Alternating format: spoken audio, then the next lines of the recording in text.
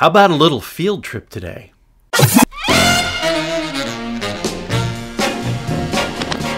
Hey there, it's Teddy coming to you from down in my record room with yet another vinyl orgy. And invited to this orgy is a new reissue and a variety of shelf pulls along with, yep, we're going to get out of the record room for a couple minutes on a field trip.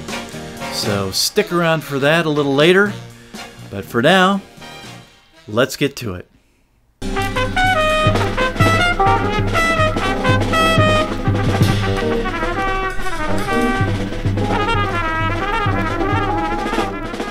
Well, first up is a new reissue from the Contemporary Jazz Quintet. The album is called Location.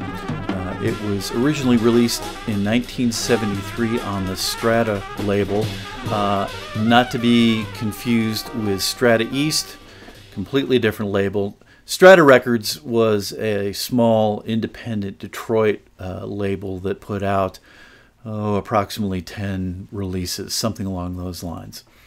But this reissue is a combined effort of Strata and 180 proof. And it is a gatefold that includes archival photos and posters. Has a very nice matte finish. It's a cool package for sure. But this album was born out of that very, very impressive musical and cultural heritage of Detroit, Michigan. And in Detroit, in the late 1960s and early 70s, there was a similar self-determination movement like that of the AACM in Chicago or BAG in St. Louis. And Strata Records was an outcropping of that movement, and the Contemporary Jazz Quintet was integral to that effort. CJQ, as they're also known, as is comprised of great pianist and composer Kenny Cox, along with Leon Henderson on saxophone, who happens to be Joe Henderson's brother. Very underrated trumpet player Charles Moore, along with bassist Ron Brooks and drummer Danny Spencer. Previously, CJQ had shall we say, a less than ideal relationship with Blue Note Records and two releases they did for that label. So Location is their first effort, their first post-Blue Note effort. And Quintet is a little bit of a misnomer, as the group swells to 9 pieces for much of this album. Location is it's loose and intense at the same time, if that makes sense.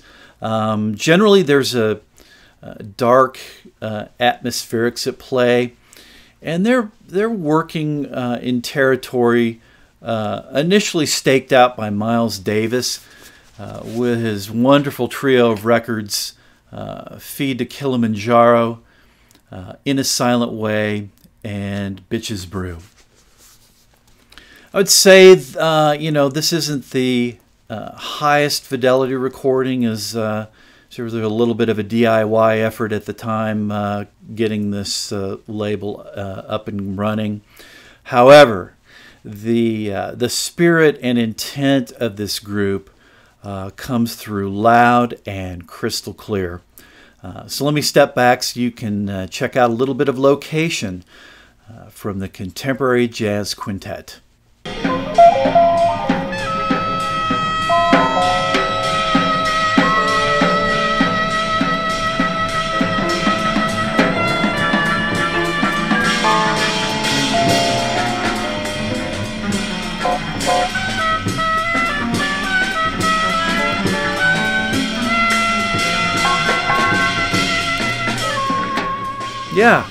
Yeah. I would say that if you dig that moody early electric jazz, aural space, then I would recommend checking out Location from the Contemporary Jazz Quintet.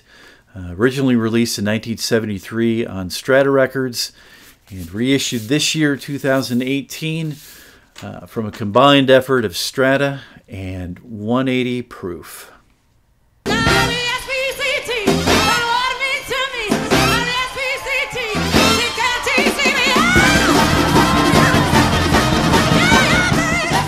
Well, if you're looking for a live recording that truly transcends the grooves, it sets up shop in your listening space and fully demands your attention, then I offer Aretha live at Fillmore West.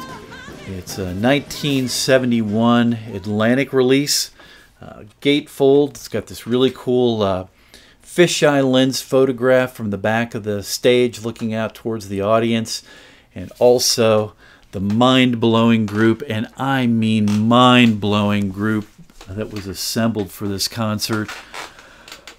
I mean, beyond Aretha Franklin and her death-defying vocals, she plays some electric piano, but the group is led by the great sax player King Curtis, and he assembled just a stunner here.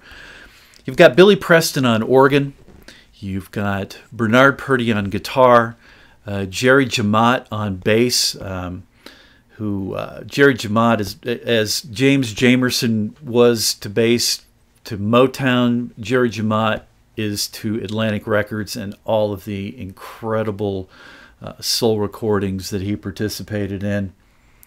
How about Bernard Purdie on drums, Pancho Morales on congas. You have the Memphis Horns present, lending their talent and weight to the proceedings. And you've got the ever-present Sweethearts of Soul, trio of great backup singers that Aretha Franklin had with her on many a concert. If that is not enough, there's a cameo appearance from Ray Charles that just amps everything up even further. And as I said, the group is just mind-blowing. It's tight, it's professional, and right out of the gate, they're just firing on all cylinders as they do this amazing up-tempo version of Respect. And I'm telling you, if you're not won over by the time that song is over, well, then your soul just might be in need of a tune-up. I mean, it's something else. From my perspective, many of the great soul records are live recordings.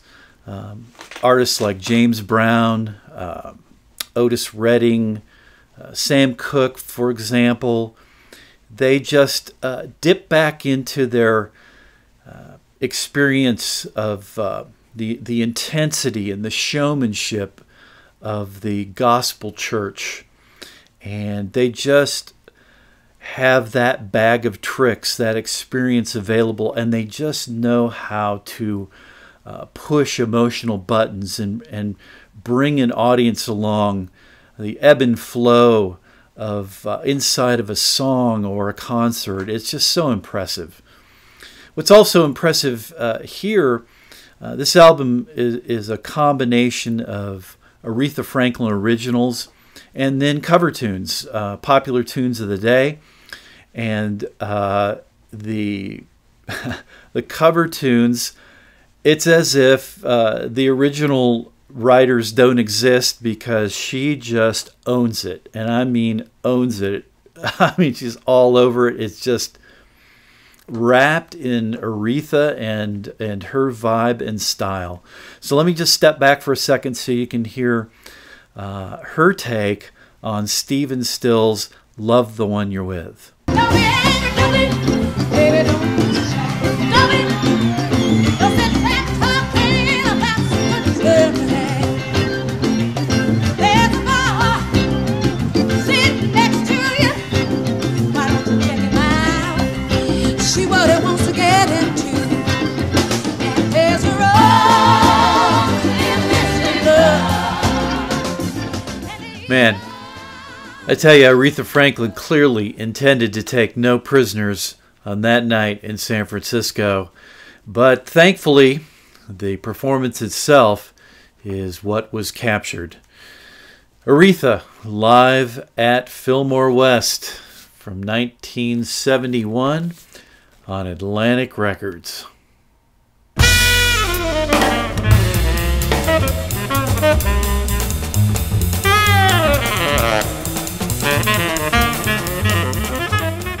Well, up next is one of the more aptly named titles you'll ever run into. It's called Contrasts, and it's from Sam Rivers. It's a 1980 ECM release. And yeah, there are a lot of contrasts going on. It's just such a clear demonstration of the great Sam Rivers' multi-instrumental chops, along with his compositional variety. He is aided here by one of his great co-conspirators over the years, Dave Holland on bass, along with the AACMers, George Lewis on trombone, and Thurman Barker on drums and marimba.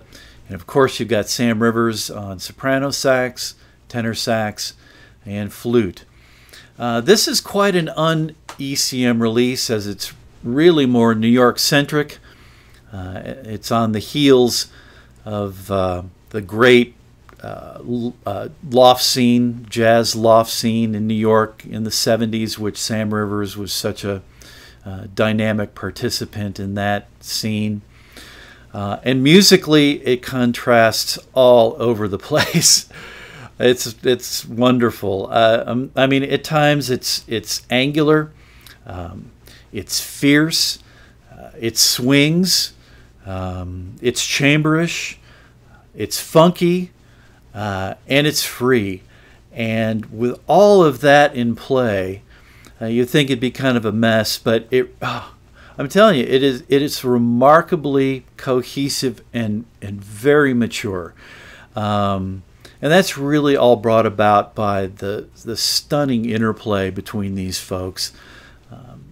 Yeah, so let me step back for a second so you can sample a little bit of Sam Rivers and Contrasts from 1980.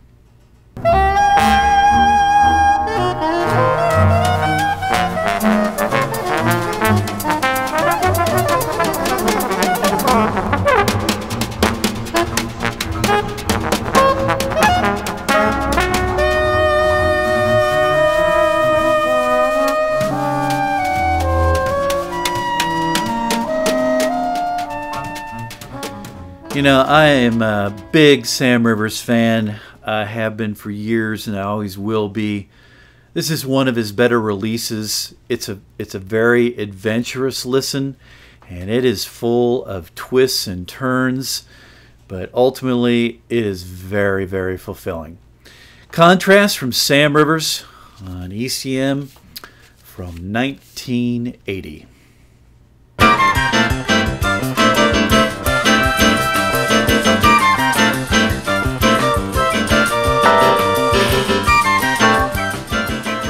Well, speaking of adventurous and twists and turns, how about a little Hermeto Pasquale? Yeah, this is a brilliant 1988 Capitol Intuition release that I never can remember the title of it. I just refer to it as the Painting Album. The actual title itself is Only If You Don't Want It, You Can't Do It. So, yeah, that little tongue twister doesn't work with my old brain anymore. But as I said, this is a wonderful release from the insanely prolific composer and multi-instrumentalist Hermeto Pasquale that Miles Davis once said he wanted to come back as. Yeah. I mean, he's a Brazilian by birth, but his music extends way, way, way beyond his native roots. I mean, he gets into incredibly complex and layered music that yet is beautifully melodic. I mean, it is really beyond categorization. Pasquale just, he paints with many, many, many colors on his palette. You know, some people have referred to him as the Frank Zappa of Brazil. And, you know, at times that's not far off the mark, but I think he's got more depth than Frank Zappa, as much depth as he had. Yeah, it's so hard to conjure up the words for this music. So yeah, I think I'm just going to shut up and get out of the way so you can sample a little bit of this album. Yeah, it's really the best way.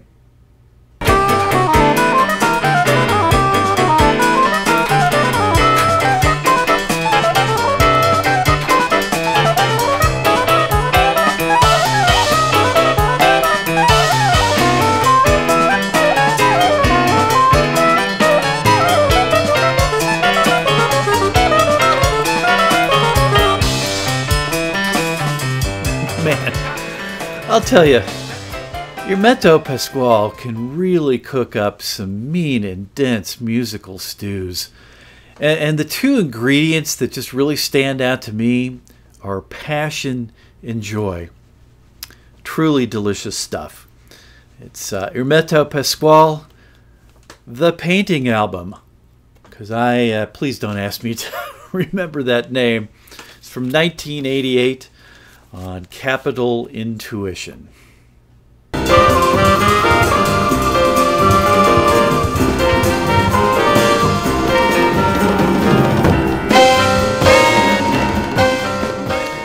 You know, it's always rewarding to dip back into McCoy Tyner's incredible run of milestone releases from the 1970s. This is a 1974 release called Samalayuca, so it's a middle period release in this run, in and amongst other awesome studio and live recordings. I mean, it's virtually impossible to single one of these albums out to stand out amongst the rest.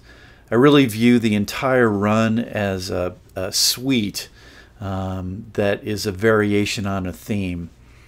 Oftentimes the variations come from the instrumental combinations within a given album, and this is no exception. This is a wonderful group, slightly larger group. Of course, McCoy Tyner on piano. How about the addition of Bobby Hutcherson on vibes and marimba? John Stubblefield on oboe and flute. An incredible sax duo of Gary Bartz on alto and Azar Lawrence on tenor. And just a stud rhythm section. Buster Williams on bass, Billy Hart on drums, and Mtume and Guillermo Franco on percussion. So it is something, and these guys are clearly up to the task of meeting McCoy Tyner's intensity goals that he often sets for these studio recordings and live performances. Just amazing. Compositionally, it's his usual blend of very hypnotic and inviting modal melodies that are bolstered by rhythmic power, very dynamic interplay, very emotional solos. It's just really a spectacle, time in and time out. There's also very cool world references at play here too, where you've got a nod to African music, Latin music, Middle Eastern music, so it makes it a very wonderfully weighty. Yeah, I think that's pretty apt. Yeah, so let me step back so you can get a little sample of this wonderful milestone run, and in this instance, a little piece of Samalayuca.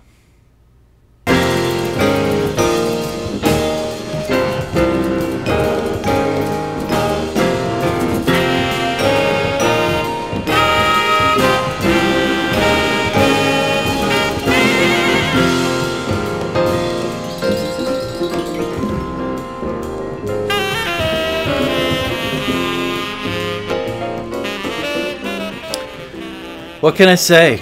McCoy Tyner is always good for pressing my spiritual reset button, which I need to do from time to time, I can tell you. Yep, 1974 milestone release, Samalayuka from the great McCoy Tyner.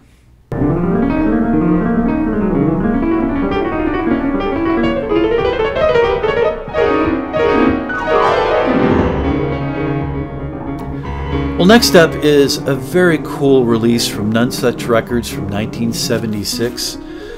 It features the 12 etudes for piano, books 1 and 2 from Claude Debussy, as performed by the great pianist Paul Jacobs. This is a great sounding album as well, as it was mastered by the legendary Bob Ludwig, so you can count on that for sure. But the French composer Claude Debussy is arguably the father of avant-garde music. And during the summer of 1915, and more towards the end of his life, and over an astounding 6-week period, he composed these 12 etudes or studies for piano. Each one of these etudes focuses on a singular aspect of piano playing, and so he takes these pianistic issues or problems and uses them as a jumping off point for these compositions. But these problems that he's sorting through and creating, he applies his impressionistic magic dust to them, and they just sound wonderful. They sound amazingly fresh for being a little over 100 years old now. Incredible. I'm not a piano player, but I have asked some piano player friends of mine about this work, and they will tell you to a person that it is incredibly challenging to play, nearly impossible to play. It's that difficult, that challenging, and Paul Jacobs, or any piano player that you can find who takes up and tackles this work to be pretty damn masterful. So let me step back so you can hear one of a bit of Claude Debussy's 12 etudes for piano.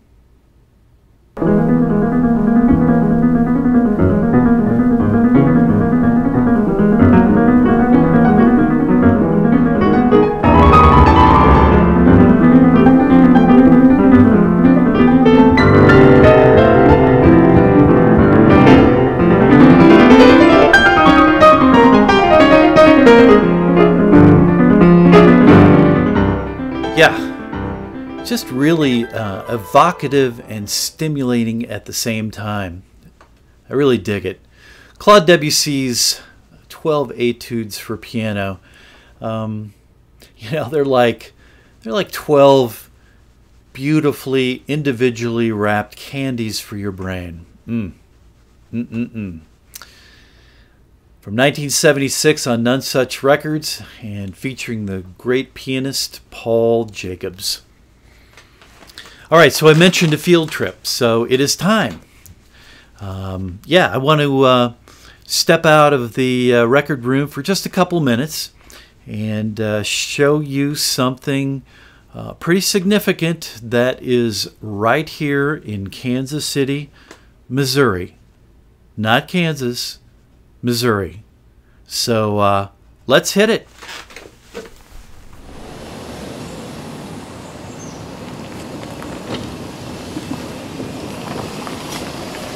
I'll see you over there.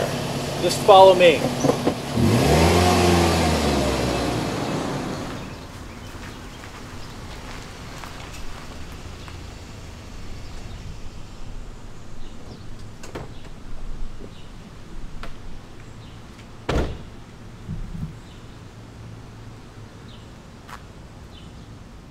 We're here at the final resting place of one of the greatest musicians in the history of mankind, Charlie Parker. We're at Lincoln Cemetery at the eastern edge of Kansas City, almost to the Independence, Missouri line. And Charlie is here alongside his mother, Addie. And I like to come here to pay my respects to an artist whose face is on my Mount Rushmore of jazz, along with Louis Armstrong, Duke Ellington, Miles Davis, and John Coltrane. And as you can see, he died at the age of 34, and he was such a creative comet that, I mean, he burned so bright, white hot for the brief time that he was here. And I like coming here to honor all of the tremendous music Charlie offered the world and for the tremendous influence that he had on jazz moving forward. Very cool. So let's head back to the record room for the last album of this vinyl orgy, and I think you just might have an idea of who that could be.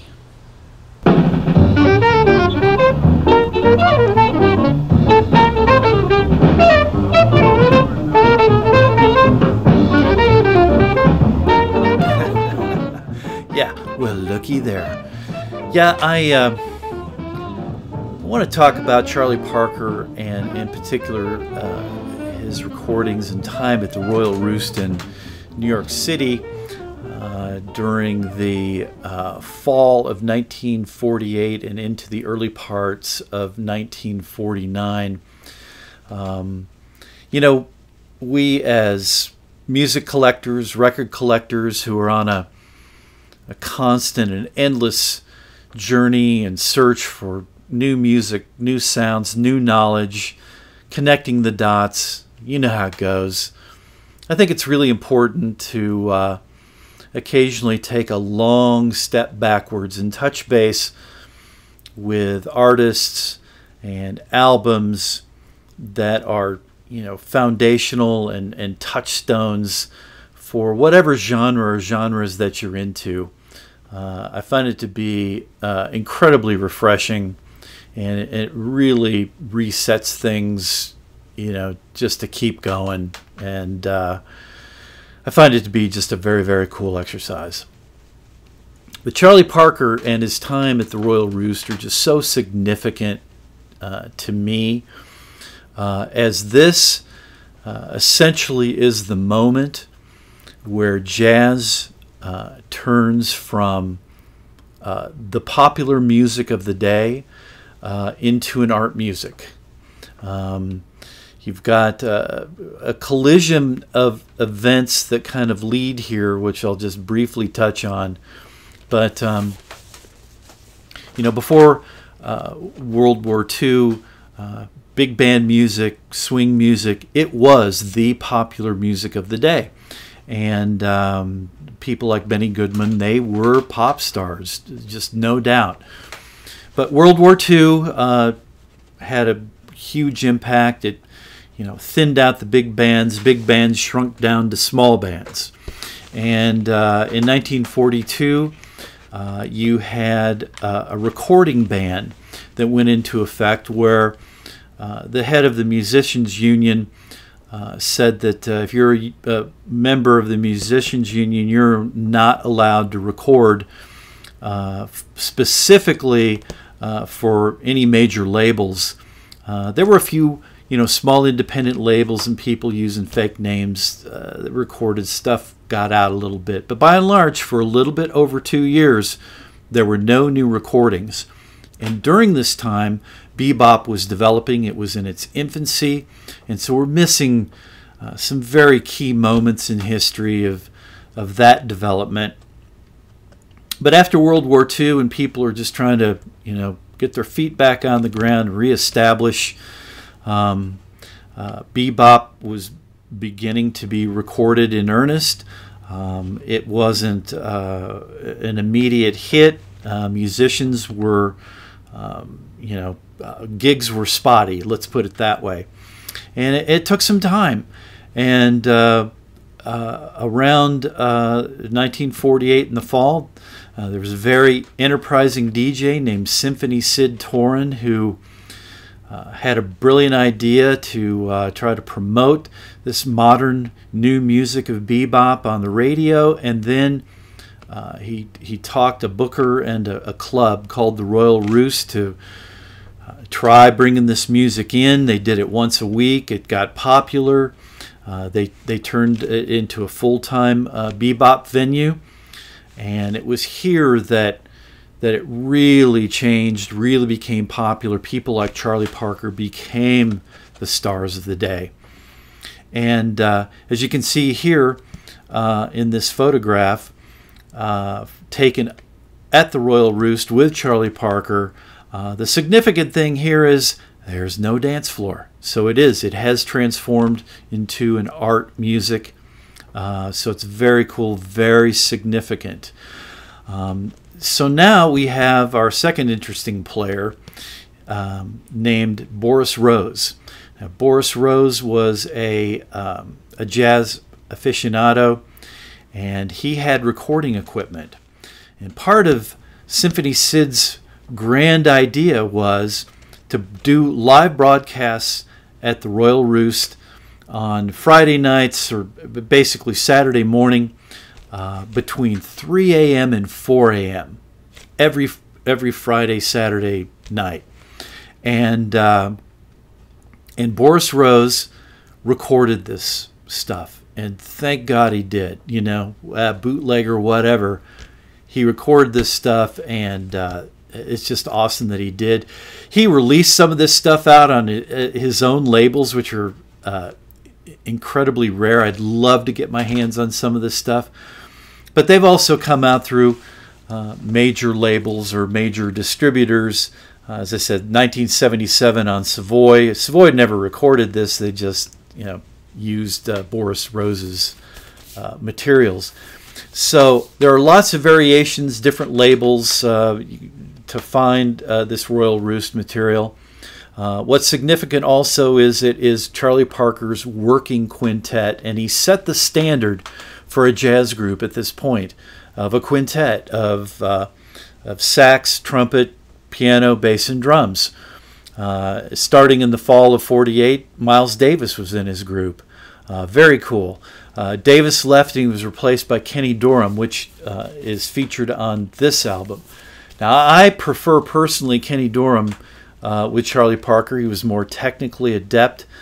He could stand up to the spitting out the notes and the technical proficiency that was required of bebop, more than Miles could. Miles had feeling, no doubt, but Kenny Dorham could keep up. Also here you've got Al Haig on piano, Tommy Potter on bass, and Max Roach on drums. And so this again is this brilliant turning point in the history of jazz, of turning it from popular music to an art music. And I love hearing this stuff. Yeah, it's recorded off the radio. It's not the greatest fidelity. It doesn't matter. It does not matter, because they're playing their asses off. Oftentimes they played the hits. And so, yeah, this has, Scrapple from the Apple, Groovin' High, Confirmation, Salt Peanuts, Night in Tunisia. Yeah, just standards, but handled with impeccable improvisers. They're all new every time, and Charlie Parker is just I just pretty much gasp sometimes at some of his solos. They just are yeah. Anyway, let me shut up. Why don't you hear a little bit of this brilliance, this utter artistic brilliance. So, yeah, Charlie Parker live from the Royal Roost from 1949. Oh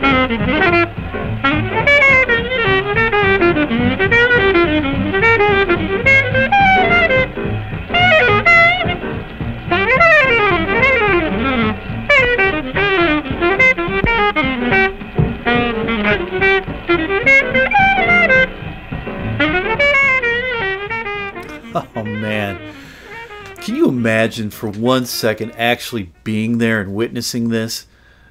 I mean, it translates just fine through all these years and lesser equipment, but oh my God, I mean, can you imagine witnessing this in person? Wow, wow, who, all those people were some lucky sons of bitches. That's all I can tell you. Wow. Anyway, I love this stuff. I love Charlie Parker. Bird at the Roost. It's a 1977 release on Savoy. And there are lots of other options for material from the Royal Roost if you're curious about seeking that out. Well, thanks for hanging in there. Thanks for joining me on the field trip and just generally gutting it out. I really appreciate it. Really appreciate all the subscribers, old, new, medium. Thank you. And more than anything, it's about the comments for me. Interacting with you all. Just, you know, if it's just saying hi, or if it wants to go deeper and talk about records or artists that you're into, I'll go deep. So hang in there, do what you can, keep it in the groove, and I'll see you next time.